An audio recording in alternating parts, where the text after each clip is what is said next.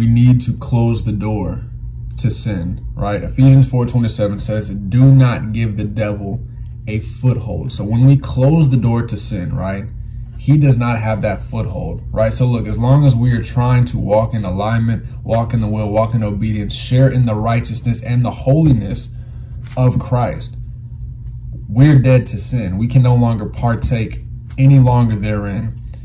And now, clarification, we will be tempted. Jesus says you will encounter tribulation, you will be tempted, and God is faithful to provide a way out every time. But in Matthew 5:27, Jesus gave the key to preventing temptation, to cutting certain things off that cause us to sin, right?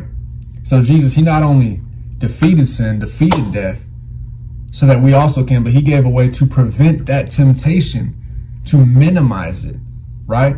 Matthew 5:27, teachings on temptation.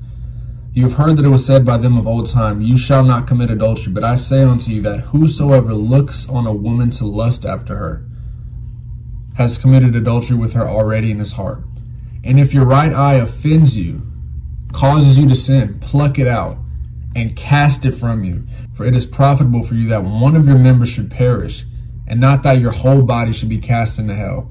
And if your right hand causes you to sin, cut it off and cast it from you. For it is profitable for you that one of your members should perish, and not that the whole body should be cast into hell. So as I was reading this, something that stuck out to me was that he repeatedly said, if this causes you to sin, cut it off. If this causes you to sin, cut it off. What causes you to sin? We need to examine ourselves prayerfully. Ask the Lord, Holy Spirit, what's my triggers? What gets me? You know what your weaknesses are. I know what my sin struggles are, or where one of like my strongholds used to be lust.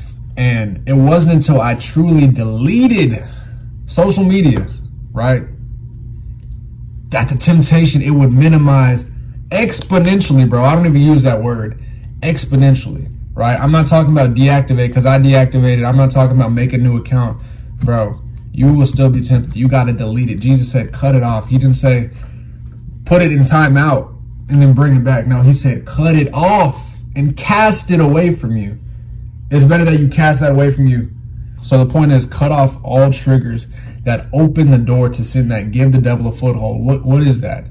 It could be social media for you. It could be certain places that provoke an emotion. It could be going to the club. I'm leery about even going to hangouts, you know, if it's like a secular setting, because I know how I used to be. I know that music can affect me. I know that seeing things can affect me. Especially young men, you got to guard your eyes too. You have to guard your eyes, right? The book of Ecclesiastes says the eye is not satisfied with seeing. The eye was made to see.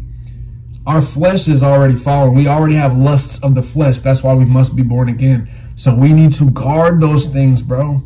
Guard your ears, guard your eyes. Cut those things off. Ask yourself, is this thing that I'm doing, is this thing that I'm on, is it beneficial to my walk with Christ? If it's not,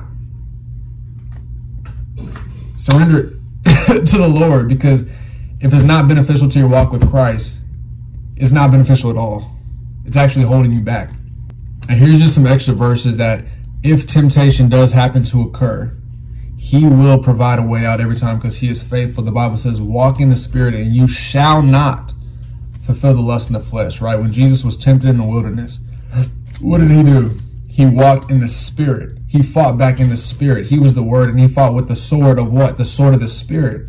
You need to walk in the Spirit so you don't fulfill the lust of the flesh. James 4:7 says, submit yourselves to God. Submit to God. Resist the devil, and he will flee. What did Jesus do? He resisted the devil, and he fled from him. 1 Corinthians 10:13 says, no temptation has overtaken you, except what is common to mankind. We all will be tempted. Jesus got tempted. But God is faithful, and he will provide a way of escape every single time you are tempted. But with the temptation, he'll make it a way of escape that you may be able to bear it. So ask yourself, what's my right hand? What's my right eye? And pluck it out. In Jesus' name, amen.